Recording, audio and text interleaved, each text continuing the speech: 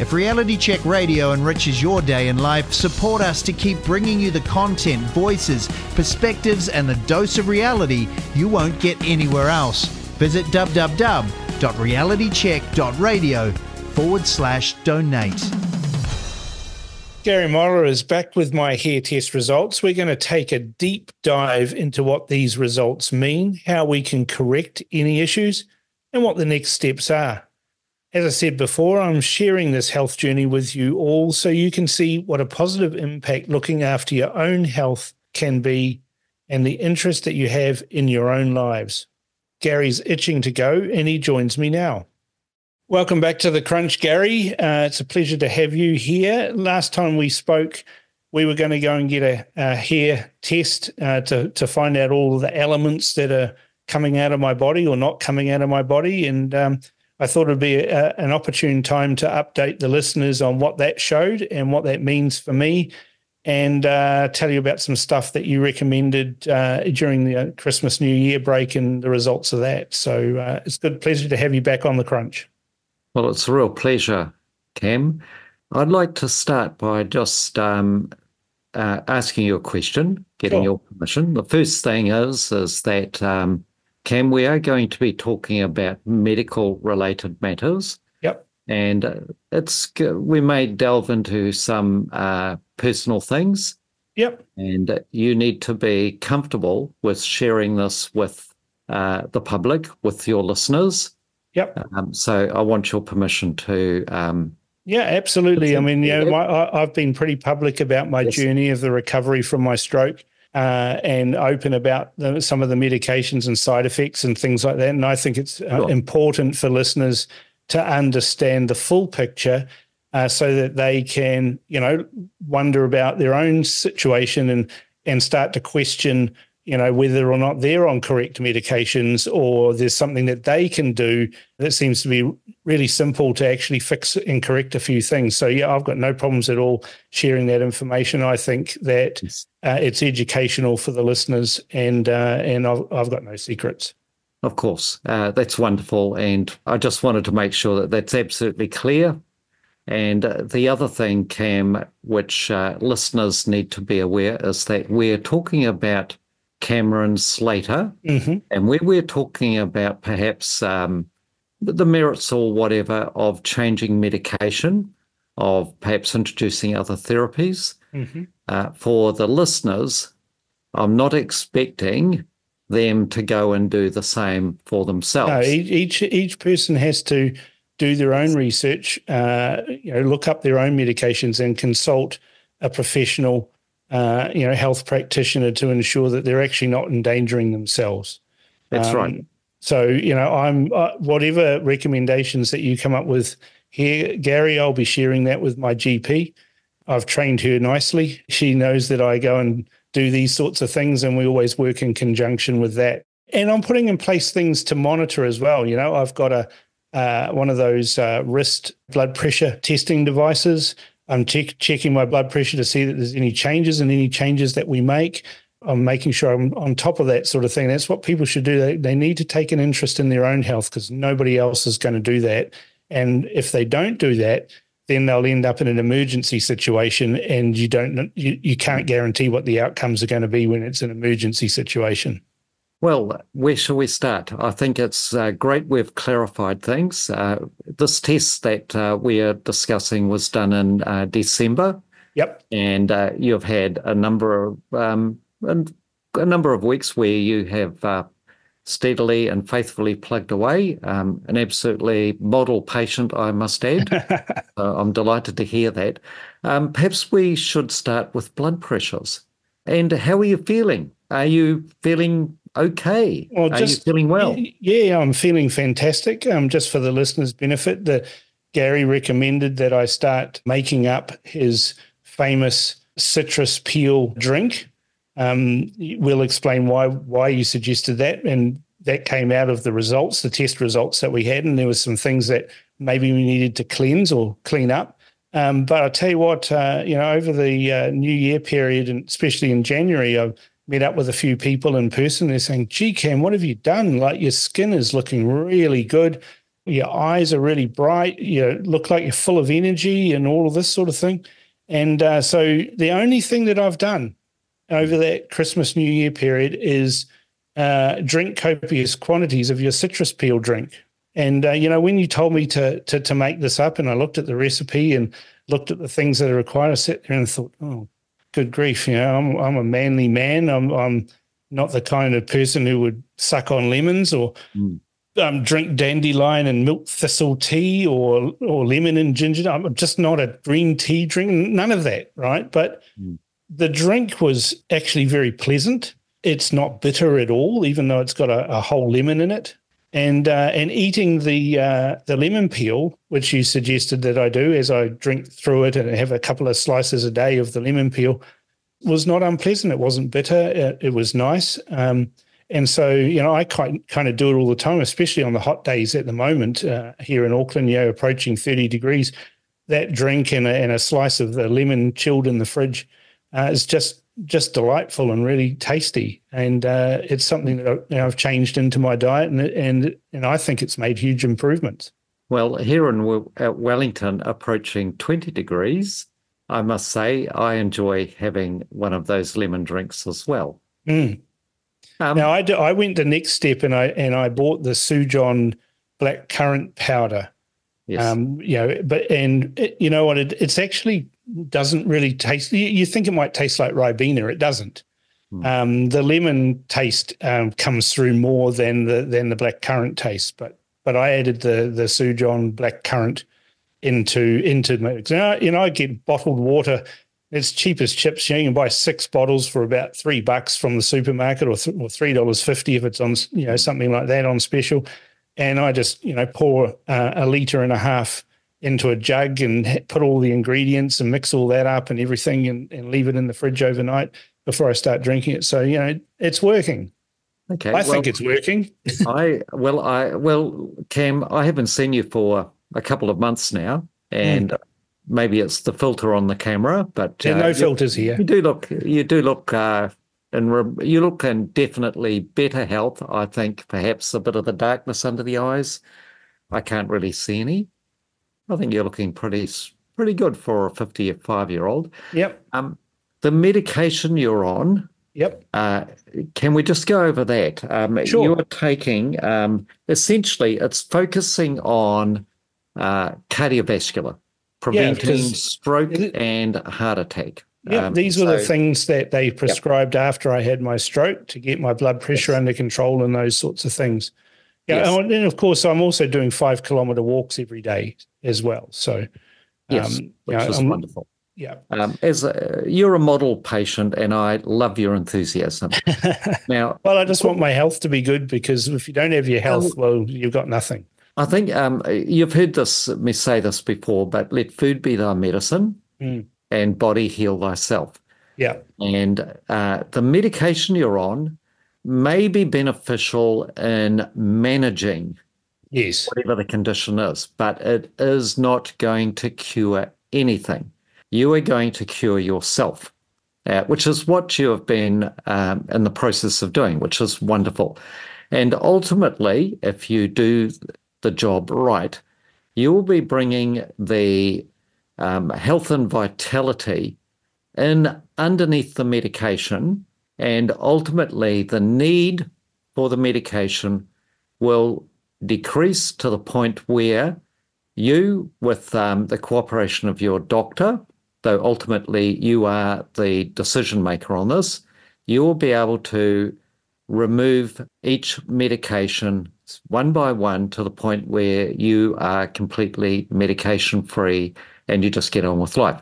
Now, I'll make one point as well. You're in your mid-50s. Yep. Congratulations. Now, you are genetically programmed. This is your genes. Your genes are there to serve you faithfully until around about 110 years of age. Yeah, so I'm halfway there. Yeah, you're halfway there. Now, the question I want you to, the mental exercise is, what do you think about taking all of these drugs for the next half of your life? Yeah, I'm not really keen on that, because you get side effects with these drugs, and I'm not sure for another, even if, let's just say another 20 years, right? Let's say I get another 20 years. I don't want to be taking this cocktail of drugs for another 20 years. I want to actually get those down to almost nothing. Okay. Now, so all of the drugs you're on, and there's atorvastatin, metazirapine, clopidogrel, losartan, and chloroidine. Or don't worry about the pronunciation. I just get completely tongue-tied with all of them. But basically, you're on those medications, and each one of them comes with a long list of side effects. If it is a relatively recent drug, it will have a shorter list of side effects. Possibly. Okay? Yeah, usually a lot shorter, because it takes 10 to 20 years of the drug being out on the market for us to truly know all of the side effects from them, because we're talking about human years as opposed to, say, rat years from those original lab studies. So it often is the case that an older drug will have a longer list than the new one. But don't be fooled. The new one, once you give it enough time, may have just as long a list. Now, if each drug has got, say, 20 different side effects, some serious, some minor. Hey, I don't think any of them are minor, by the way, but let's call them minor. If you then combine 4 or 5 drugs together, which have never had to be tested together before going on the market, they're only tested on their own, and you combine them all together, you would need a supercomputer to figure out all of the possible interactions, most of which are probably unknown. Yeah, there's obvious ones, like the I can't say it either. The chlortelidone, for example, when they originally prescribed that for me, I ended up with swollen legs, calf muscles, feet, like twice the size of my normal feet. I said to the doctor, "What's going on here?" "Oh, I don't know." So I went and did some research, found out that edema is one of the major side effects of the chlortelidone, and then we reduced the dosage. The other side effect of that drug too was it made my gums grow up over my teeth, and that's very uncomfortable, very painful. And when you're on blood thinners as well, brushing your teeth becomes a bloodbath, normally. So I'm the one who did the research on that. We talked to my doctor and said, well, what are we going to do? We reduced it. Now that's gone back to normal. But if it's got that side effect, I don't want it in me, right? I want to get myself to a point where I can remove those drugs because of the obvious side effects. And then there's, as you say, the not obvious side effects that you may not be aware of until there's a catastrophe. Yeah, and then there's all of the incomprehensible interactions where you layer one drug on top of another. Yeah, absolutely. And we can never truly understand the impact of that. It's a very difficult thing. Cam, I can tell you that the best predictor for a long, healthy, productive life, particularly as we get older, is the absence of the need for medication. Yeah. Okay? So if you go and look at all the longevity studies, you can see there are certain common factors like their diet, their exercise, getting out into fresh air, a sense of belonging, being part of a community, having a purpose that is above oneself, okay? Rather than being narcissistic, being outward looking, involved in their community and so on and so on, okay? So there are all of those, but one of the factors that is often overlooked, almost ignored, is that none of these people are on long-term medication. Okay? Because, for a start, they don't need it. Yeah. But they're usually living in parts of the world where they won't have access to it anyway. Okay? So that's I've always found that really fascinating. And what highlighted that to me was health professionals who work in aged care, end of life. They know that if you take the patient off their medication, they live longer. Okay, so that often says something. If you want to end somebody's life a little bit sooner, you bump the meds up. Okay, you don't take them off it. So I want you to just sort of think about that for a while. So for the next 55 years of Cam Slater's life, I think we should get him to a point where he's so healthy that there's no need for any drugs. Okay? Sounds good to me. Now, I'm being very careful about how I'm saying this. I'm saying that we are going to remove the need, okay? It doesn't mean that you just throw the drugs away. Yeah. Okay? But actually, I always said to the doctors, why do I need this drug? Yeah. Oh, well, if you don't take that, you'll die, or whatever. They give you a reason. So no, but what's the symptom? What we're only treating symptoms here. What's the underlying cause of this? And it's like my little enigma with potassium.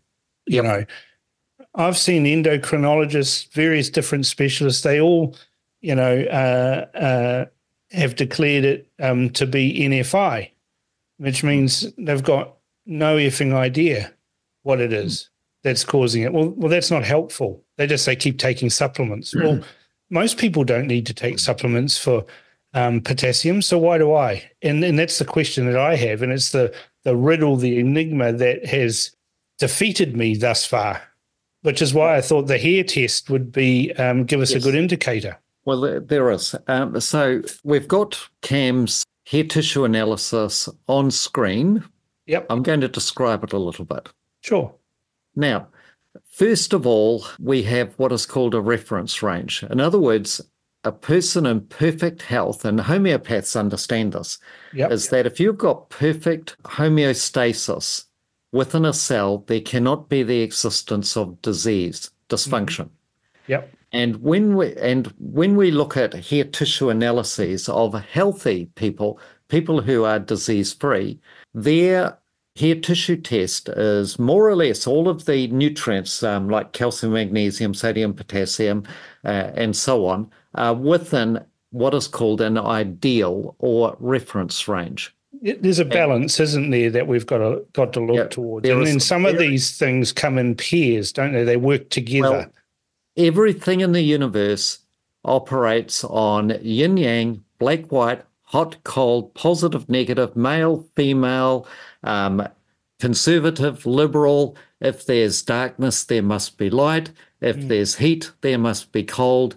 And if you have too much of one and too little of another, you end up with imbalance and dysfunction. And let's think of like politics. If you have a political party that has 60% of the vote, you run the risk of a dictatorship. Yes. Whereas the perfect democracy is where they have 51% of the vote. Yes. And if you think also in, say, a relationship between two people, you don't want a very strong person and a very weak person. Otherwise, you end up with an abusive relationship. Now, we have the same right down to the atomic level. In fact, down to light, matter. If there is matter, there must be antimatter, even if we haven't found it. Mm-hmm. This is the rule of the universe. And by the way, if you want to destroy and confuse, what you do is, for example, you destroy the distinction between a man and a woman, for example, and this and that. But it's you can actually apply science to what is going on in society. It's very, very fascinating. Now, anyway, but we won't digress. So if we're looking at Cam's, and we are looking at Cam's hair tissue test, we can see he's only got a couple of nutrients that are within the reference range or within the ideal. And there are a number of ones which are outside of the ideal and are in fact too low or too high. Now, there's some fascinating things here. The pattern that I'm looking at, Cam, is in fact the pattern of somebody who is probably not eating much in the way of red meat. Okay, so that would be the first thing but we're looking at, this is historic.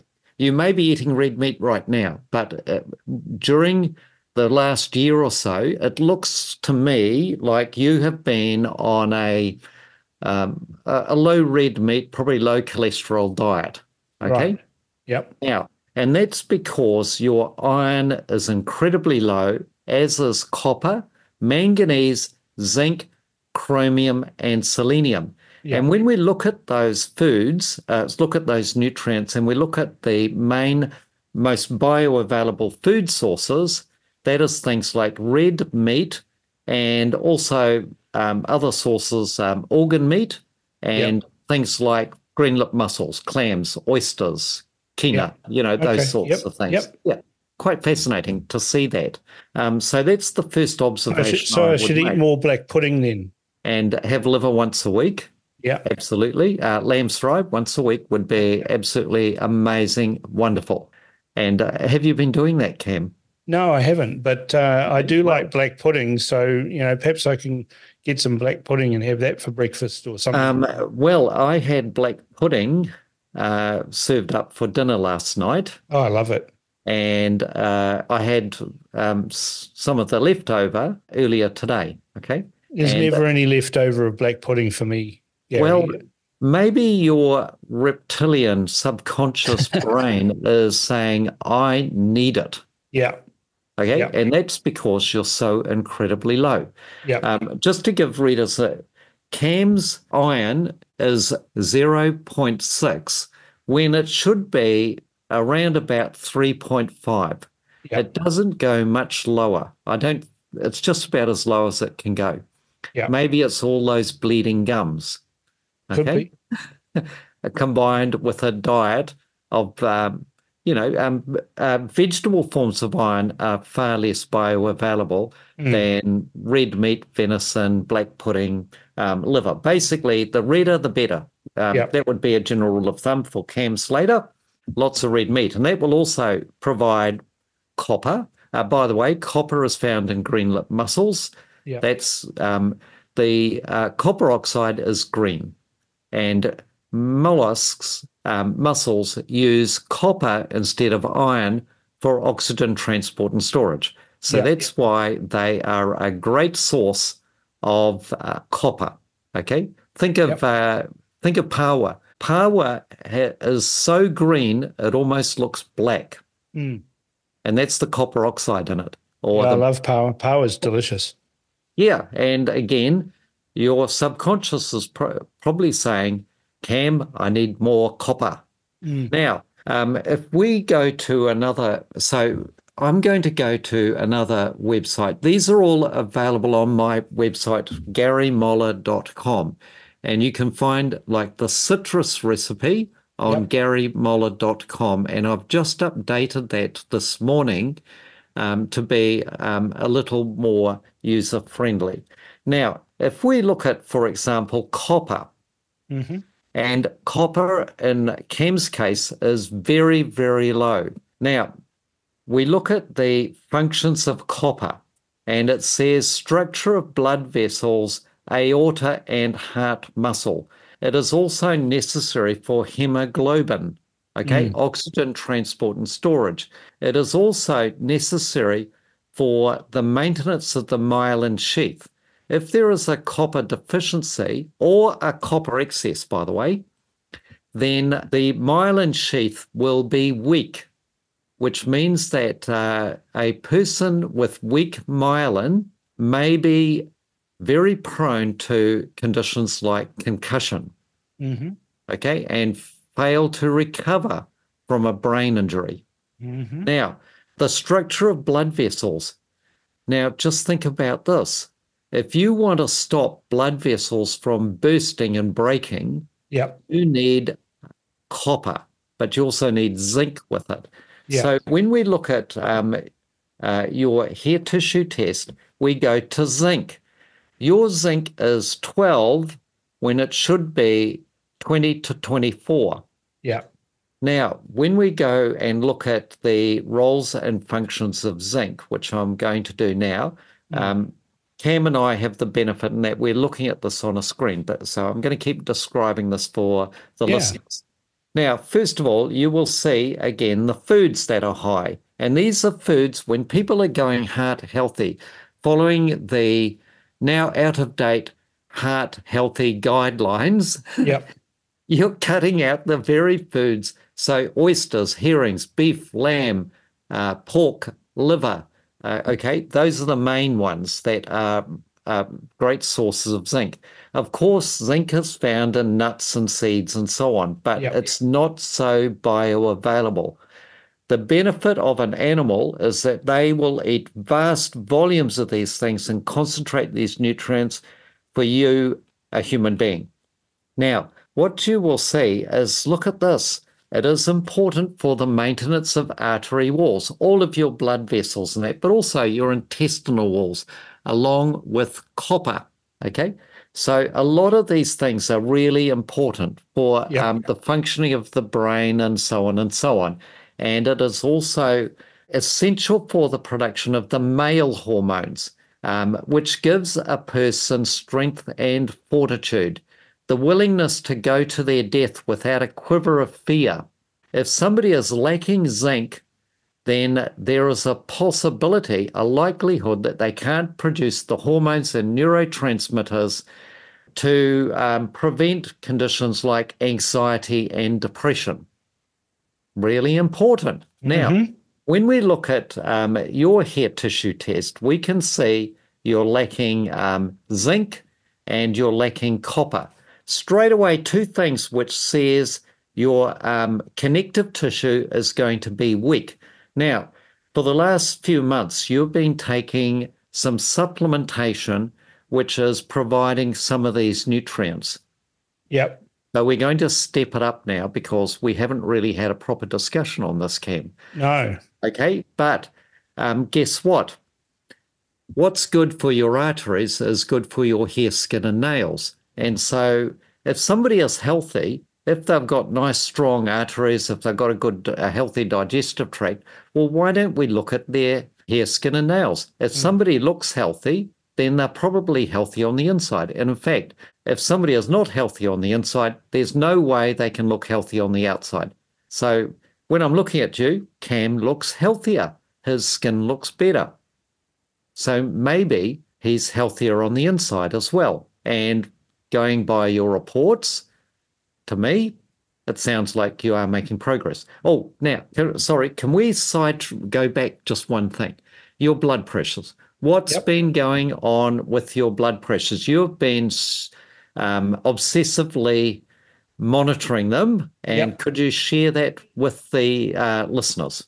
Yeah, so, you have a regime, a schedule for people to monitor their blood pressure, and you can go and pick up a little wrist blood pressure monitor. Omron, I think, is the brand that I've got. It's a little one that clips onto your wrist. It takes 30 seconds to do a blood pressure test. You recommend doing blood pressure as soon as you wake up, then breakfast, then 10 o'clock, 3 o'clock, 7 o'clock, and then bed. So you're monitoring it throughout the day. Once you've got a few days under your belt, then you can, maybe every fifth day or whatever, just check it, see where you're going. But my blood pressure is pretty stable now. Definitely not anywhere near what it was like when I had my stroke.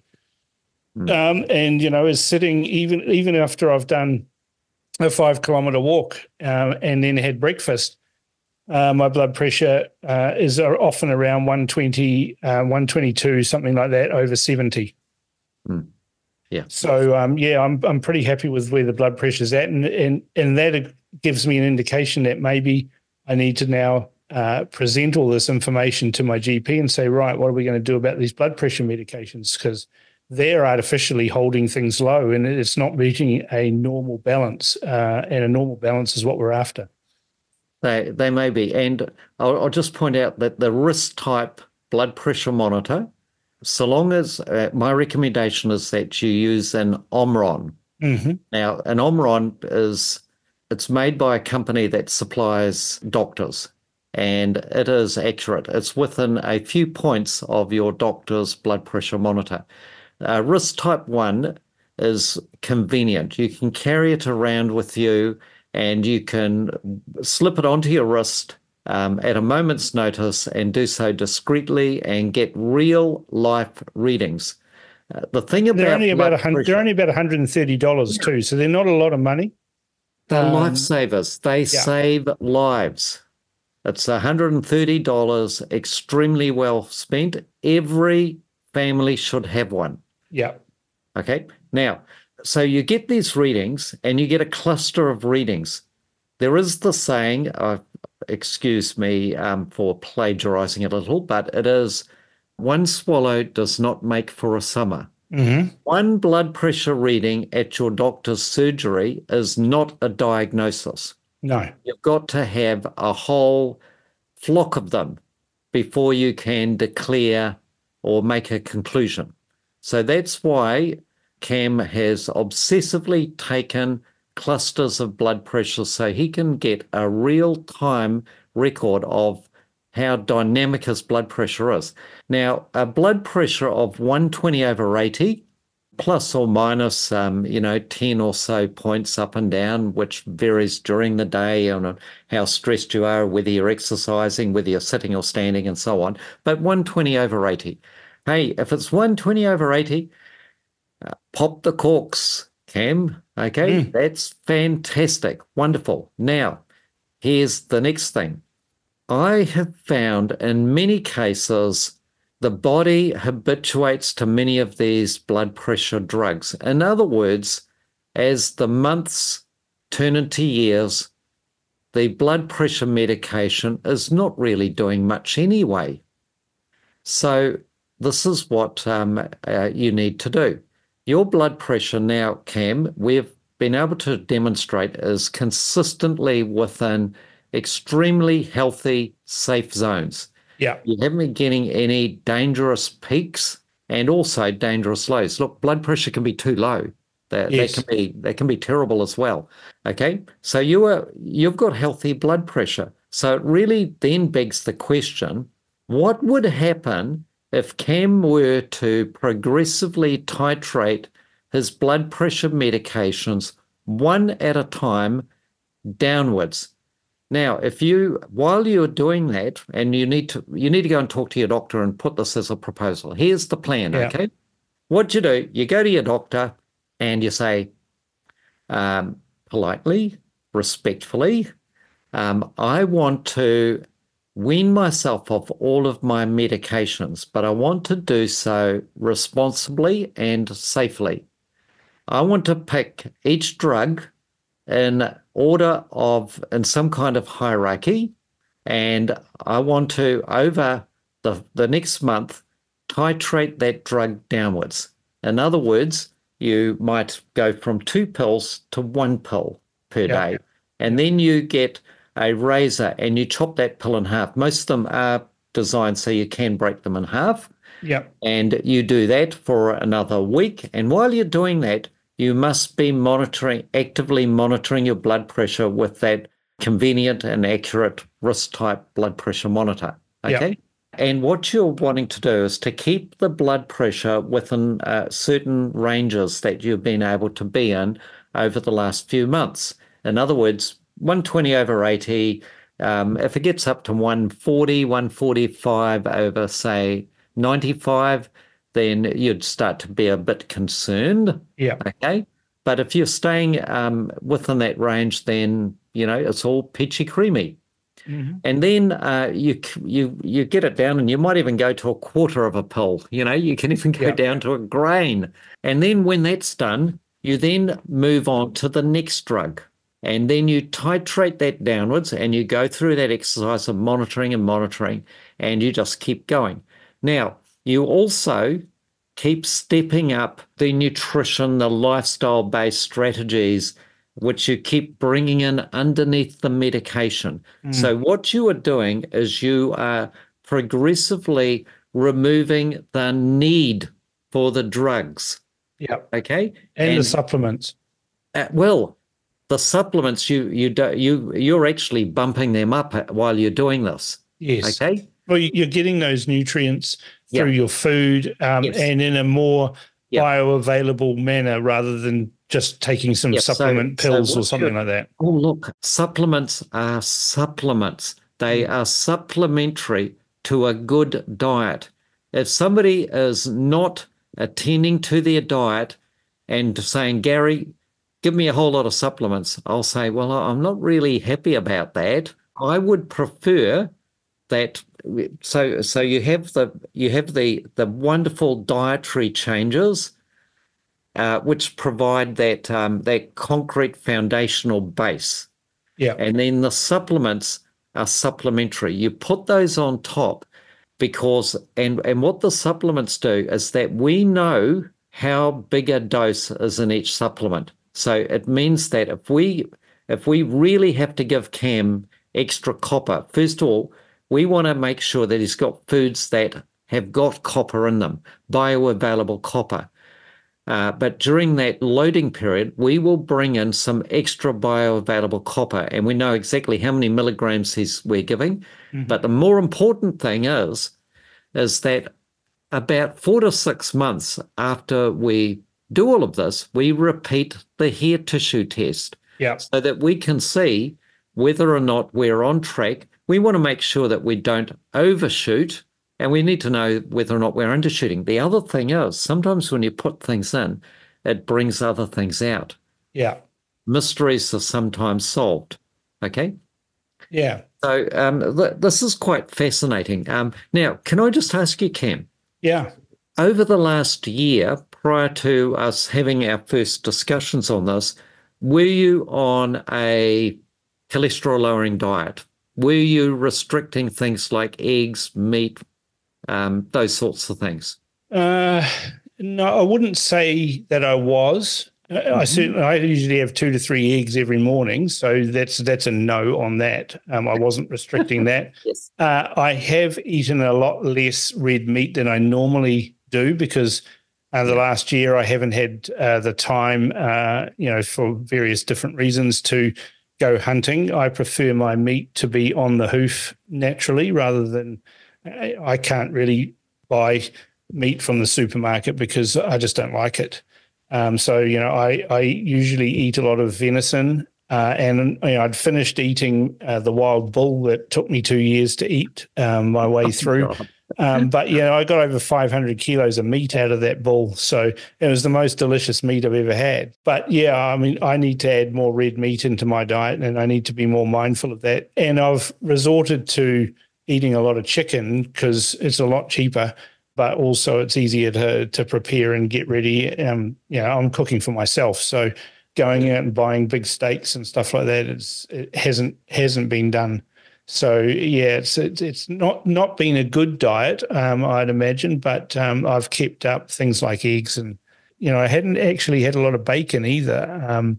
But certainly not deliberately on a cholesterol lowering diet. From my recent blood tests that I had, my cholesterol's quite low anyway. So it's not something. Can you share what? Give us the total cholesterol.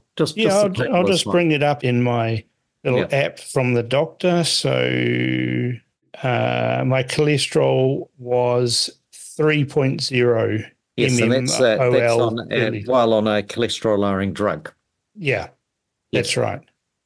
Yes. So that's the total. Do you want the HDL and the LDL? No, don't worry. We don't want to commit. We'll keep it simple at this point. So 3.0.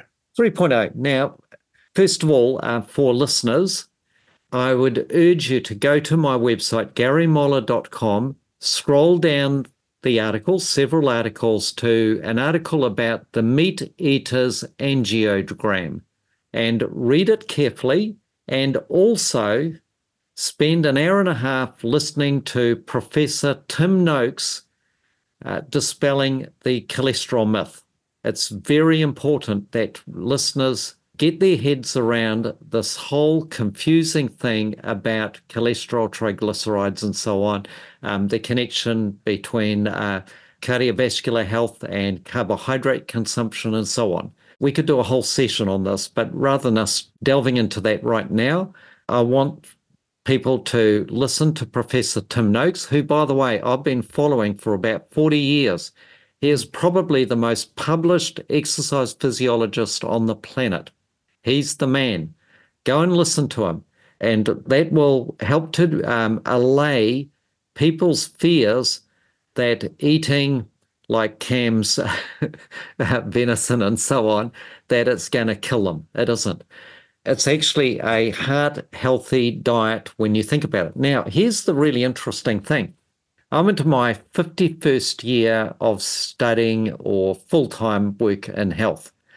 Now, it started off that a total cholesterol of 6.5 was sort of kind of acceptable. If you're a bit above that, the doc would say, oh, it's getting a bit high, Gary, and then it got lowered down to like 5.5, and then it got lowered down to 5, and then it keeps going down. And it's now the guidelines for cholesterol have been lowered so low, it's like nobody over the age of 50 can possibly achieve it without medication. So you've got all these old men and old women trying to do the limbo. Okay? Yeah. How low can you go? And they're trying to go, they're going lower and lower and lower, and it's impossible. It can't be done without medication. But here's the other thing, and Professor Noakes will help you to allay your fears on this. Guess what? People with high cholesterol live longer. Okay? There's less dementia and so on. Your brain is 60% fat, cholesterol, and so on. If you put somebody on a cholesterol-free diet or give them drugs that block or interfere cholesterol, you are driving the Alzheimer's and dementia epidemic. Don't worry, Cam, you're not showing any signs of it yet. No. Okay? But there's a number of, we're talking about side effects. Statins, except for where there is clearly a rare genetic disorder involving cholesterol, I don't think anybody should be on statins, especially if they want to be physically active. So is that the first thing that I should go and talk to my GP about? And by the way, there is no side effect, rebound effect from stopping taking a statin. So what that means, what does that mean? Does that mean you can stop taking it immediately and you don't need to reduce it slowly over time? And no, there's no problem at all. It's a little bit different with the blood pressure medications where you are better advised to do so progressively, carefully, while monitoring. And in fact, if you want to bump up cholesterol, unhealthy triglycerides and so on, go on a high carbohydrate diet. No, thanks. Well, I'm not, well, I've done that, high carbohydrate diet with bread and potatoes and all of those sorts of things. It just makes me feel bloated. And not in a good way. I even changed the type of bread that I do. I only have 2 slices of bread a day. That's it. 2 slices, and it's an oat-based bread, not a wheat-based bread. Although there is wheat in it, but it's reduced. You're as I said, you're a model patient. Congratulations. And for those who want to know what sort of bread I eat, it's the Oatalicious bread. And I used to look down my nose at brown bread and think it was, pretty average until I tasted Oatalicious and I thought, wow, okay, I'm changing to this, so. Cam, if you were to ask me in 50 years, how many people have you come across who have an allergy or a physical intolerance to beef and lamb? No one. I can't think of a Zero. Case. Zero.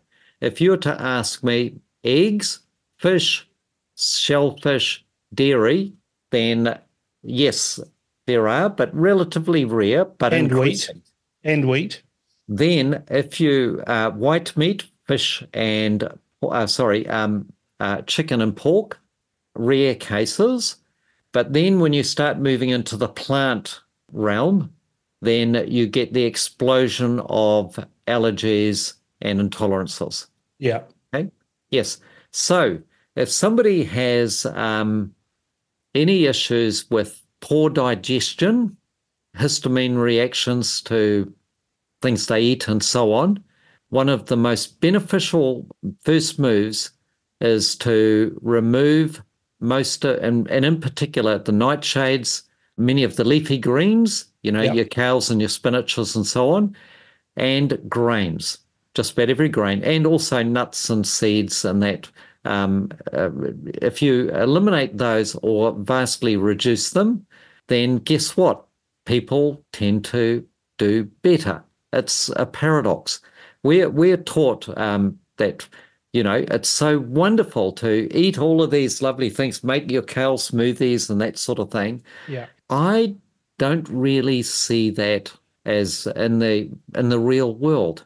Okay. No. And by the way, people will say, yes, but we have to have the roughage. Well, I'll tell you what, you go and ask any parents of a newborn that's being breast or bottle fed, whether or not, the lack of kale and other vegetables and fiber and that causes constipation.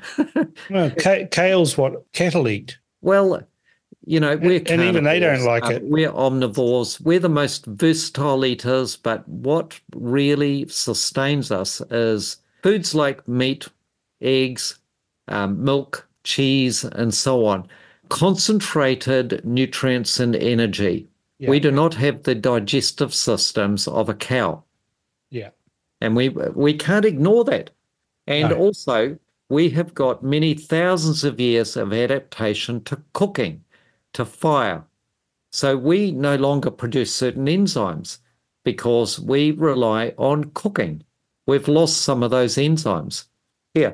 So that's really quite an interesting thing. Now, I just want to go back to your hair tissue test. So, Cam, you are also very low in a little understood mineral called manganese, which is found in egg yolk and snails. I don't recommend that you go and eat lots of snails. There's nothing wrong with snails. I like escargot. They're tasty. Okay. Snails are not that available in New Zealand, but if you can find them, go for it. But, snails, egg yolk, and then things like sunflower and avocados and olives and blueberries and so on. But the foods are relatively limited. And again, what we see when we're looking at the roles and functions of manganese, it's essential for the functioning of the brain. Yep. It's essential for the integrity of connective tissue. Yeah. Now, when we're talking about arteries, veins, and so on, sure, the main focus of manganese is for things like tendons, ligaments, cartilage, and so on, for strong bone. But it also plays an important role, again, in any connective tissue, including veins and arteries. Yep. So here's another one where you are incredibly low. And the other thing about manganese is its role in the utilization of, or the metabolism of fat, proteins, and carbohydrates, including cholesterol. Yeah. Okay. So if you've got incredibly low manganese, then you are not going to be processing fats, carbohydrates, and proteins well. Yeah.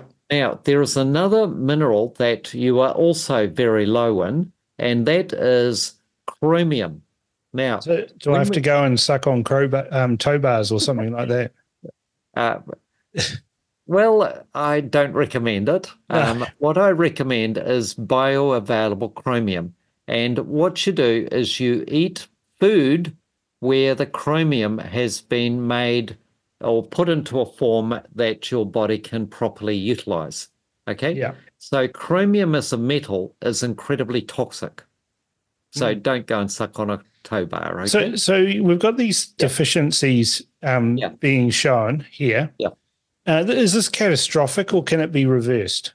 Well, of course it's reversible. Right. Well, this is exactly what I wanted you to say, of course. but yeah.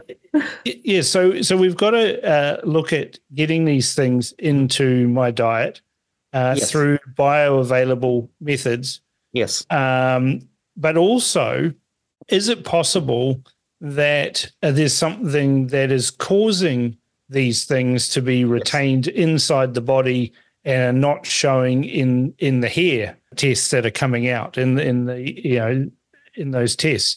Is it possible that there's an organ that might be sucking all these nutrients up and not releasing them?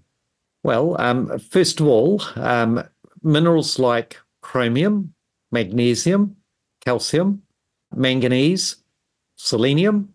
If you're under a lot of stress, Yeah.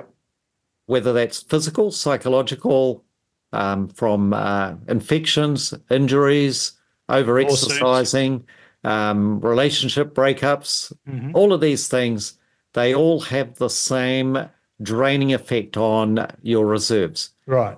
Okay, so as you go through this, you'll see a lot of these nutrients are used for energy production, for producing hormones, for producing structures like tendons, ligaments, and muscle and bone and brain and so on, but also neurotransmitters and hormones. Okay.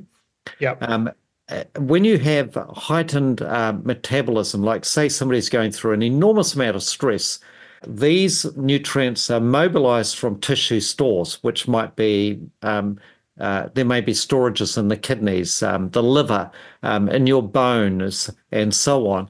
They're brought into circulation so that they can be used for producing these stress hormones or neurotransmitters, or for tissue repair, and so on.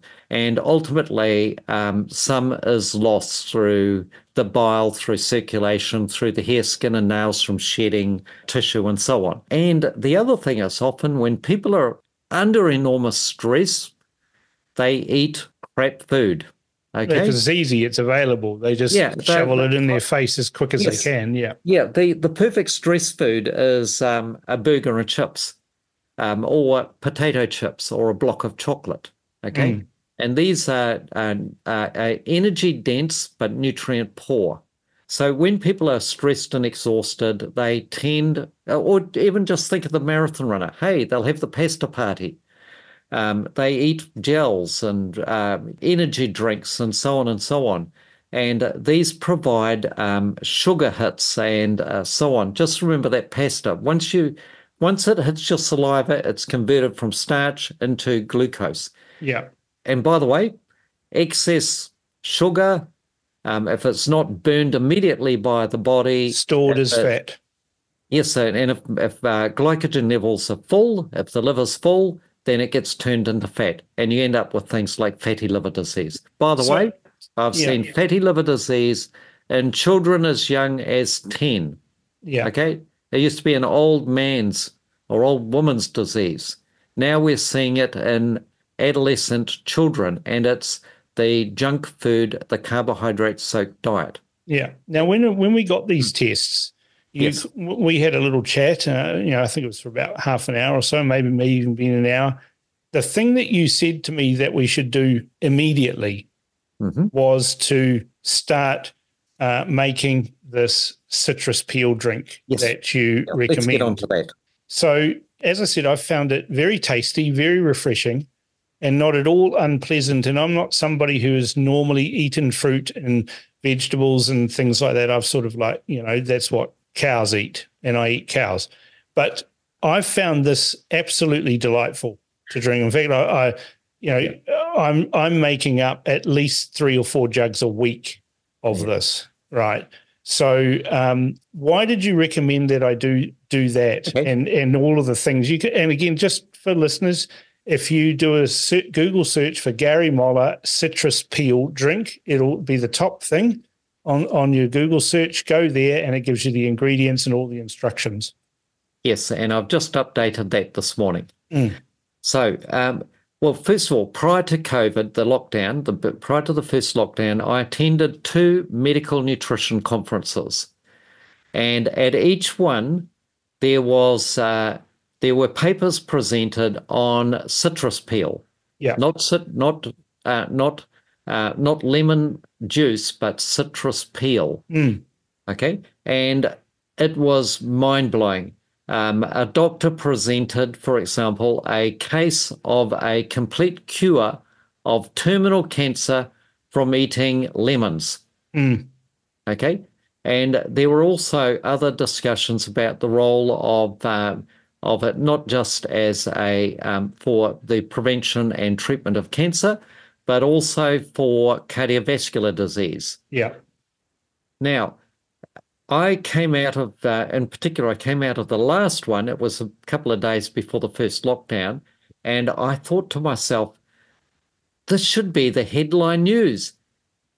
We should be urging all of New Zealand to go and raid their neighbour's lemon tree and have lemon citrus peel in their diets. Okay? But there was none. And what I realised, Cam, is the reason why there is so much research into citrus peel is because the rush is on to identify and synthesize the active ingredients to come out with the next billion-dollar cancer therapy drug or heart drug or whatever. Okay. Or you can just go pinch lemons off the neighbour's tree and have this lemon drink and not have to pay Big Pharma for anything. So during the lockdown, when I started to realize that there's some real dodgy stuff going on, I wrote my first citrus recipe. I thought, well, why should I play this silly game? I'm just going to put it out there for the public. Now, for listeners, I want you to do your research. I want you to go into Dr. Google, just Google citrus peel and type in your favorite disease. I want you to type in cancer. I want you to type in cardiovascular disease. Type in cardiomyopathy. Type in arteriosclerosis. Type in dementia, Alzheimer's. Okay, you can just do it. And I want you to scroll through there, and what it will do is it will blow you away. It'll be wow, wow, wow. This is amazing.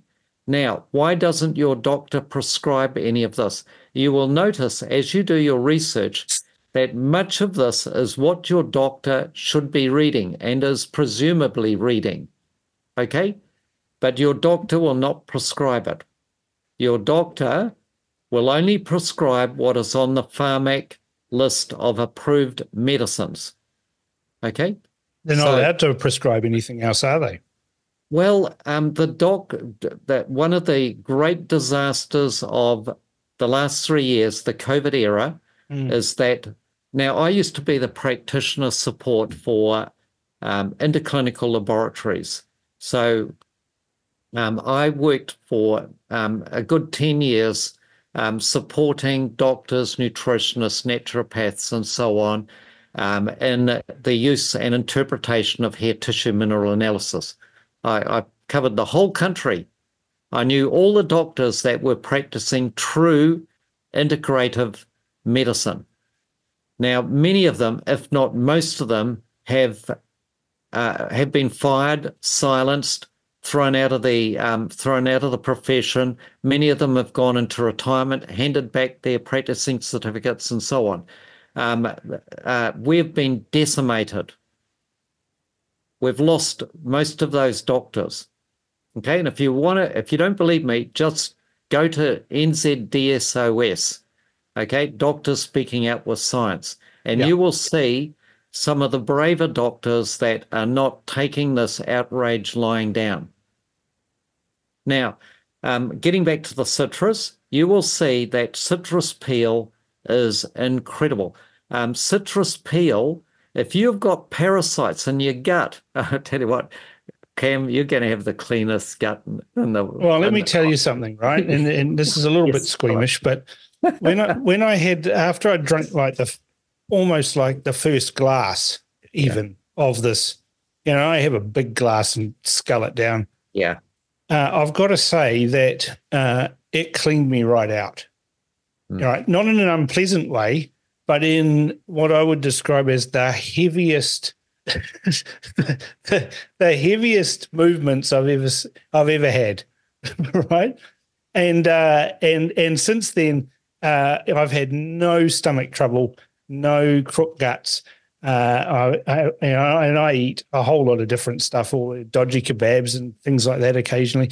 But I haven't had any crook guts or any gut issues since I've been starting to drink this drink.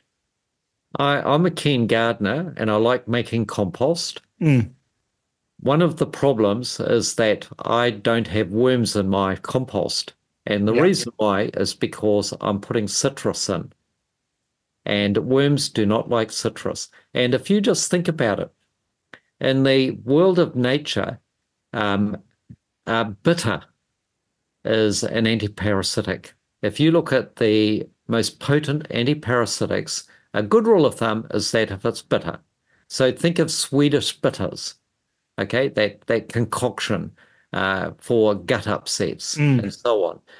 If an animal has got a gut infection, they will go and eat bitter plants, okay? So there's a good, if you think of like Artemisia, which is a herbal antiparasitic, which is effective against COVID, by the way, it is very bitter. Okay. So you asked me to drink this drink and keep drinking it. Yes. And you did that because you wanted to straighten out my liver, didn't you? Well, not just that, to clean your arteries, to keep your brain working so that you are coherent when you are hosting your radio programs and so on. The benefits go way beyond just keeping your liver nice and clean. But it's certainly, there were other ingredients like milk thistle and dandelion, and these do augment liver detoxification. And this is especially important for Cameron because he's on several medications which are toxic to the liver and kidneys. And so we want to support liver and kidney function. Now, shall we just get to potassium? Yes. Now, I should also just point out, I was going to say a little bit about chromium. One of the things that you can see, a common factor with a lot of these minerals in your hair tissue tests that are too low, they are integral to fat, glucose, and protein metabolism. So if you're wondering, if you've got an unhealthy cholesterol profile, maybe it's got something to do with this. You haven't got enough of these base nutrients that act as catalysts and so on to allow your body to properly use the nutrients, cholesterol and so on, that you're getting through your diet and which your liver makes 70% of anyway. Okay? So I think we should love your liver, support it. Now, right, good. One of the things as well about atorvastatin and these other drugs, even the antidepressant you're on, these are toxic to the kidneys. Right. Your kidneys are very delicate organs. They are very easily damaged. Readers or listeners could get onto YouTube and just watch some videos about kidney function, okay? So this drink is going to help clear those up too. So it's going to help clear out the liver, help clear out the kidneys. Yes. Kidney function, the filtration in that is a delicate interplay between the shifting of sodium and potassium ions across the membranes. Now, if the kidneys are being clogged up by toxins, okay, metabolic byproducts from these drugs you're taking, then, and by the way, statins can have a direct effect on the kidneys, on kidney function. You may end up with an inability of your kidneys to maintain the potassium-sodium balance. And you will notice that diuretics work by manipulating potassium and sodium. Okay, so there's a connection there. Now, we can't be sure of the exact mechanism, but hey, if we can't figure out why on earth has Cameron got these very strange blood records of, or blood levels of potassium, and he's got to keep taking this potassium supplement, then why don't we focus on the obvious, even if we don't fully understand it? Now, the question is, Cam, what would happen to your potassium levels as you titrate down these medications? I'm going to expect, hey, your body's just going to sort it out and it will normalize over time. and it may already have normalized. It appears that you have had an improvement, haven't you, with your potassium levels on what they have been in the past. Would that be correct? So I got a blood test on the 9th of January. It's a usual scheduled blood test. And my potassium was at 3.6, and the normal range is 3.5 to 5.2. Now, for the last 5 years, my potassium has never been in the normal range. Now, it's at the low end of the normal range, but the only thing that's changed between the test that I had in October and the test in January is that I've been taking your drink. And some of those ingredients, in fact, all of those ingredients should be supportive of liver and kidney function. Yeah. Okay, so we won't take credit, but well, it's a start. I think it's an interesting thing to speculate on. And by the way, hey, what's the downside of doing these things? Well, that's the thing. I mean, there's a little bit of a time issue in making up this drink. It's terrible. It takes about 5 minutes to make it. Yeah. And most of that's slicing the lemon up and biffing the tea bags into the mix. And so, if you don't make this drink up because you think, it takes too long, well, then you're just lazy. And the benefits of it, I've experienced a huge change. Now, there's another ingredient in that might be particularly interesting to blokes, is that you've got this new cell in there, a liquid, which is essentially fulvic acid. Now, what does that do? Well, it has a number of a wide range of benefits, and again, we could do a whole session on fulvic acid. Just a quick overview on that. Yes. It improves digestion. It nourishes a healthy gut bacteria. It helps the uptake, the transport of nutrients across the cell membrane. Yep. So when you take and it's rich in minerals and various other ingredients, but I think the most exciting thing about fulvic acid itself is that it facilitates the sucking or the transport of nutrients across the cell wall into the cell, but also the shifting of metabolic waste products out of the cell.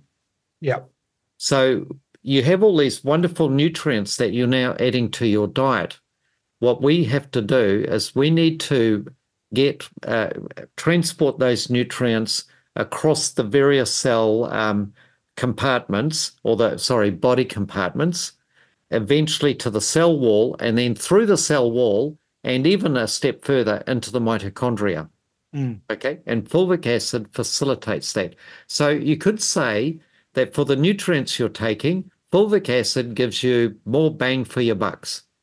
And for blokes, there's a number of studies out there that shows that it boosts testosterone. Well, yes, it boosts, I would tell you, it boosts everything. Yeah. It's wonderful. And it is argued that the purest fulvic acid comes from the deep south of New Zealand. Yeah. The fulvic acid that is on my website, you need to go to precisionhealthtesting.com. Yep. And you just type in fulvic, and you will find it. And that is a New Zealand produced product, the purest, richest fulvic acid you'll get anywhere. Yeah, and I just put a splash into the mixture. I just sort of like randomly splash a decent helping of it, and it doesn't taste bad. It doesn't taint the drink or anything. Oh, it's lovely. It's delicious. I love it. And in fact, I had some fulvic acid in my lemon drink this morning. Yeah. It's refreshing. It's energizing. So what we've seen from my test is that I'm low on a whole lot of things. Yes. That possibly my liver and kidneys, because of the medications I'm on, may not be working particularly well. And so that's why we started the citrus peel drink to clean that up. There is one other thing which I need to discuss relevant which is on this hair tissue test. Oh, well, there's two things. First of all, what we can say is that it appears that you have no toxins, okay, like lead, mercury, cadmium. There's tiny little bits, but, hey, that's normal. So let's put that aside. We don't have to worry about that at all. However, you will see one thing that is sticking up that we need to talk about, and that is phosphorus. Oh, phosphorus. The aluminium. Yeah, don't worry about the aluminium. We'll do a repeat test, and if the aluminium goes up, then we'll talk about it. If it goes down, we won't talk about it. So we've got the phosphorus that's a skyscraper. Yes, and it is too high. Yeah. You can say, but it's only a little bit above the reference or the ideal. But the trouble is, Cam, it's affecting the selenium, isn't it? Well, yeah, it's sticking its head up above the general lie of the land. So you got really low. The potassium is a bit on the low side as well. Yeah, I think we've got that under control. So low iron, copper, manganese, zinc, chromium, very low selenium, which is another issue. But don't worry, we're dealing with that. But the phosphorus then goes boom up very high. Now, what's going on there? I will bring up, we'll again go to our mineral information. Listeners, we're just looking at a chart, and we're going to go to phosphorus. Now, phosphorus is the energy carrier within the cells. Okay? Think of the phosphorus match. Phosphorus is high energy. It is the atom which is used by your mitochondria, which are they're in every single cell, and they are the power generators. They're like the little hydroelectric power stations, okay, which are generating energy. And the energy is in the form of what is called adenosine triphosphate, okay, ATP for short. And your mitochondria take a molecule called adenosine diphosphate, and it adds a few electrons and creates a high energy molecule called adenosine triphosphate. That then migrates around, and wherever an electron or two is required for energy production, it will donate that, and it will degrade back down to adenosine diphosphate, and then it goes back to the mitochondria to be regenerated again to be a high energy molecule. Okay. So how do we get that down? Well, let's just talk about statins. Statins destroy mitochondria. Okay. And doctors prescribe statins. Yes, and you are on a statin. Okay. Now, what statins do is they destroy your hydroelectric power stations. Okay. Yeah. And the pattern for it, if we see that in action, we see phosphorus being high. Okay. That is not a good sign. It says to me, Cam Slater is bleeding phosphorus. The energy systems is being dismantled. Yeah. Okay. It's a Russian missile attack on your energy system. Okay. Yeah. Got the idea?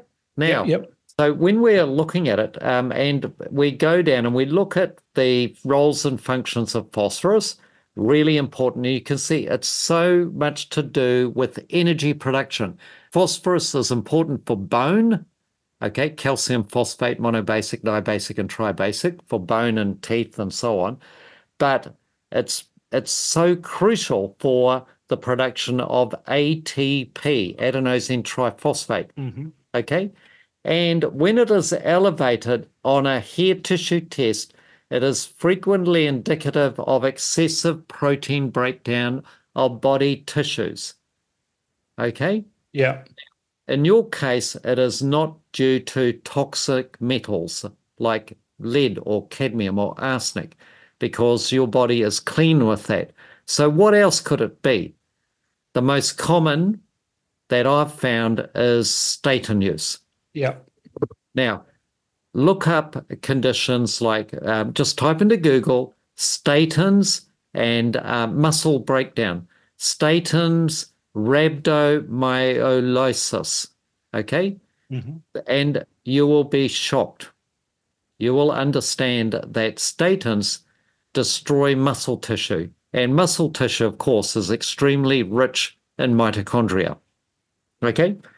So there's a little bit of information for you, and we can see it on this. So our goal is to bring the phosphorus down in line with these other minerals and then march them like soldiers on parade up to the line. Yeah. Okay? Now, you've been in the army, haven't you? I have.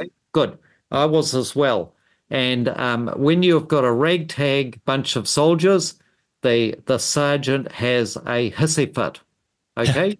If Gary Moller's got his foot over the line, okay, he will swear black and blue. Now, what do? You don't all put your foot on the line.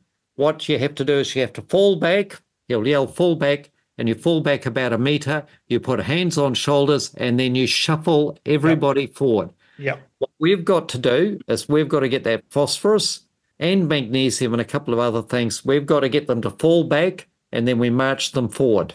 Yeah. And that's what we are setting out to do. Okay? And by the way, I think you're doing it. We now need to do a repeat test in, say, 2 months from now. Yep. So we do a repeat test in 2 months now. But what next steps would you suggest? Would you suggest I start doing your super smoothie and adding some things into that? How much time have we got, Cam? Hey? We've got a few minutes more. It's been very interesting. Well, it always is interesting with you, Gary. But we've covered the test and the test results. We've covered what causes that. We've covered how we can cleanse the liver and the kidneys. So I guess a brief touch on the next steps. And then what we'll do in a couple of months' time is we'll have another update for everybody. And we'll say that this is what Cam's been doing. He's added in the super smoothie with these extra ingredients. Okay. So I think Let's do this very quickly. Yeah. So, Cam, I want listeners to basically go into my website, go into the blog, and you will see very close to the top the super smoothie recipe. Yeah. Right. What I'm trying to do, what I'm seeing as my role is to take all of this knowledge and package it up in a way that people can basically put it into use in their daily lives in a practical and affordable way. Yeah. And I don't want people to be basically reliant on extremely overpriced and harmful pharmaceuticals to stay alive. Okay, because so you're recommending foods and food groups and supplements that are highly bioavailable. Yes, for thousands of years we've been told, let food be thy medicine. Body, heal thyself. Now, the super smoothie recipe, you will see a number of ingredients. Now, I'm not recommending that you have all of the ingredients, but I have listed just about all of the important ones. Now, just about all of them are found in whey protein and foods like meat and eggs and dairy. However, in some cases, we want to fortify it so that we give you a really extra good boost. Oh, yeah, especially if there are health issues. Yeah. Now, let's think about depression, okay? You are on an antidepressant. Yeah. Okay? And it's one of the hardest to come off, that one, by the way. I've had 2 goes at it, and it's quite difficult. The trouble with, and we haven't got time to go into it, but it can, with an SSRI, if you've been on it for any period of time, the symptoms of withdrawal can persist for as long as a year or even more. Right? I think we can expedite that. But now I want listeners to go into Google again and type NAC or N-acetylcysteine, but just type NAC. Yeah. NAC and the keywords like depression. Yeah. NAC depression. NAC anxiety. Yeah. NAC suicide ideation. That's a really good one. Okay. So think of all of those teenagers that want to kill themselves. Yeah. Okay. Self-harming and so on. Now, what you will see is, like, for example, Psychiatric Times, the magazines your psychiatrist is reading, okay? And you will see a headline, NAC, the novel nutrient that turns psychiatry on its head, or something like that. You'll see that headline. I want you to here's a headline, NAC as a novel, rapidly acting anti-suicidal agent. Yes. So if somebody has got it in their heads, obsessive thoughts, I want to kill myself, or they've got, you know how you can get something in your head and you just can't. Fixate on it. It's fixating and it's negative and it's horrible, okay? NAC if you give somebody a good dose of NAC, then within about an hour and a half, there is a clinically significant reduction in those suicidal thoughts or negative thoughts or self-harming thoughts, okay? It's mind-blowing. Again, as you go through that, you will go, wow, this is amazing. Why didn't my doctor tell me? Okay, now, I want you to then go and type NAC and COVID survival. Yeah. And what you will find is that NAC reduces COVID deaths by up to 80%. Which is why NAC was attacked by Big Pharma during the COVID. And yes, it is immensely more effective than the vaccine. Yeah. Now, if you then Google, vaccine's a bit of a misnomer, really. God, yeah. Oh, well, but anyway, we won't get into that. Now, so you've got this super smoothie thing, and one of the ingredients there is NAC amongst a whole lot of others. So you're saying you can pick and choose some of these. Some will be more important for you depending on what you need. But NAC, you should include that, and it's a you've got it, haven't you, as a powdered form, which makes it more readily. It's not a tablet or anything. You just mix it in with the whey powder and everything else. Powders, as a rule of thumb, are always cheaper than the tableting. So that's the first thing. And look, you can do the same search. I want you to do the same search for taurine. Okay? And by the way, you can, with NAC, you can also type NAC FDA ban, and you'll see that the FDA is doing everything they can to ban it. And New Zealand has tried through the Therapeutic Products Act, which we must not allow to reemerge. No. Now, but you can type taurine, and you can even type in taurine and heart failure. Okay, do that. Have a look. Now you will see, wow, this is incredible. Okay, now if you combine all of that with having your citrus peel drink, you are really covering, and you can type in taurine, Alzheimer's, taurine's nerve regeneration for peripheral neuropathy, and so on. Look, there's so much there.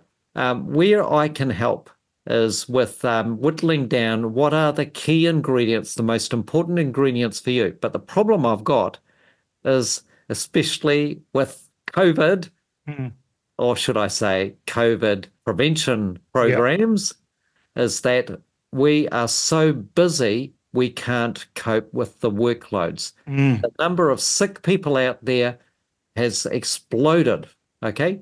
But that is all the more reason why we've got to get this message out that the solution is by investing in the basics of health, which is what this whole discussion has been about. Exactly. Yeah. It's a journey, isn't it, that I'm on under your guidance and to eat better, to put better things into my body and get better health results, which will then reduce my need to rely on big pharma's well, I won't call them solutions because they're not. They're really Band-Aids. Kim, let's be clear. You suffered a catastrophe. Yeah, I did. And that is when modern medicine is at its best, okay? They saved your life. Yep. Righto. However, where modern medicine is a complete and utter failure is when it comes to the prevention and the long-term restoration of health. Okay? Yeah, and that's my focus. Is I want to repair the damage, and I want to mitigate this ever happening again. And the way to do that is to get everything in balance, which is why we're doing all of this. I absolutely do not want listeners to think that this is anti-medicine. No. This is the best time in the history of humanity to be alive, because if you get it run over by a bus, if you have a out of control infection, or if you suffer a massive heart attack or stroke, this is the best time. Yeah, but, and in my personal situation here, Gary, right, I needed some of these drugs absolutely to keep me alive. But I'm out now at the point where I've got through the dangerous period. Exactly. And so now I can concentrate to slowly but surely be able to augment my system, my body, in such a way that I may be able to reduce or remove entirely the necessity for those drugs, because they're no longer going to keep me alive. It's actually my change in lifestyle that's keeping me alive. Exactly. It is the where to now and for the next 55, 60 years of your life. So you're going to send me a recipe of the things that I need to get, to go in with this whey protein. Yes. And then in a couple of months' time, we'll touch base again after we've done another test. And then it'll be interesting to see what happens from that. You're going to be so incredibly healthy. Good. That's what I want. And, this is the thing that I've learned with my stroke journey, is that, what listeners need to understand is if you have a stroke, there's no government support at all. There's no ACC. Unless it happened on a surgery table or as a result as a result of an accident, right? You get nothing from the state. And to be frank, if you're relying on the state for your health, then that's not a good plan. So you have to rely on yourself, and you have to be self-motivated to learn the things that I'm learning and sharing with you all. And the things that Gary knows and he's sharing, and that's why we're doing this show, because it's not just politics. Because if I don't do these things, I'm not going to be around to commentate on politics in 20 years' time or 30 years' time. I'll have expired in an untimely way, and I know that my mere existence annoys some people, and I want to keep on annoying them for a good long time. I think that's a really good note to finish on. Yeah, and we've talked, but the thing is, Gary, it's hugely fascinating, and learning all of this stuff makes you feel better. It certainly increases your brain power, your ability to think about complex things and all of those sorts of things. And, it's something that we will continue throughout the year to share with our listeners so that they can learn for themselves and start to take an interest in looking after yourself, because if nobody else has your best interests at heart, only you do. And that's why I'm sharing this, so that people can learn, so they don't end up like me, so they don't have a catastrophic failure in their brain or their heart or whatever. Well said. Because it's not pleasant, right? And let me tell you, a stroke doesn't hurt, right? It didn't hurt at all, right? What hurt was the frustration of essentially instantly becoming a cripple and being told by the medical professionals, you'll never do something again. Now, that's a red rag to a bull for me, because I say never, right? And it motivated me to prove them wrong. And I've proved them wrong, and I'm continuing to prove them wrong, but I'm doing it in a studied, considerate way in conjunction with, I still talk to my GP about this. They know things that I don't know. I know things that they don't know. So between the two or three of us that are working on this with you, Gary, and my GP, we're going to solve this riddle. We're going to fix the potassium problem. I know we are eventually. And my health's going to be better, and you're going to be listening to me on Reality Check Radio for another 30 years. So, thanks for your time, Gary. It's been a great update to share those results and those tests with the listeners. And, you and I'll touch base regularly offline about blood pressure, and you're going to give me a recipe for a protein shake that matches what my goals are and what I want to achieve. And then we'll see what it's like in a couple of months' time after I've done all of that. I mean, I may be bouncing around the room talking to you, but yeah, that's what we'll do, and we'll touch base. So I thank you for your time today and dealing with these complex issues in a simple and easy to understand manner. You're a champion. Thank you. Thank you. Well, as always, Gary has a lot to say, but he always provides fascinating insights into health, and I've seen a huge improvement in my health since following his advice. I recommend seriously that you embark on your own health discovery and find out what works for you. No one cares more about your health than you. Tell me your thoughts on what Gary had to say by emailing inbox@realitycheck.radio or text to 2057. Thank you for tuning in to RCR, Reality Check Radio. If you like what you're listening to or dislike what you're listening to, either way, we want to hear from you. Get in touch with us now. You can text us with your message to 2057, that's 2057, or email us at inbox@realitycheck.radio. We would love to hear from you, so connect with us today.